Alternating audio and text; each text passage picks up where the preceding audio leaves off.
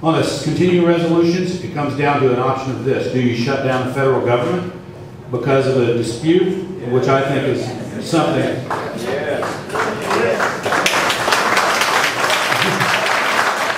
Do you know that when we shut down the government in 1994, they balanced the budget?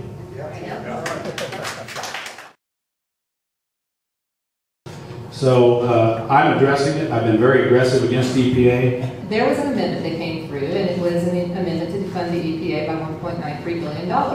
And I was concerned when Larry did not vote to, or did not support that amendment.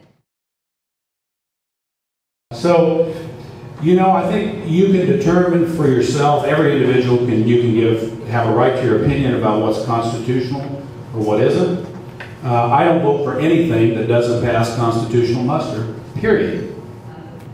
But I'm just curious, if everything has constitutional approval before you vote on it, then the Obamacare provision that expanded to veterinarians, would that have been constitutional?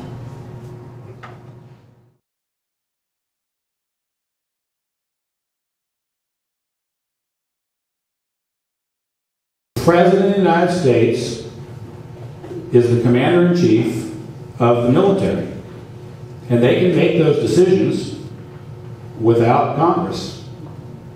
I don't like it, you don't like it, it's wrong, but the fact of the matter is I voted against that. This is why it takes Congress people who are serious when they say, we will adhere to the Constitution and we will uphold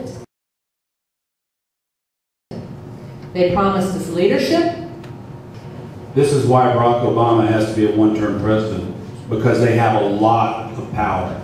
And the legislators cannot do a lot about it. And I appreciate Larry's position, but I'm a fighter.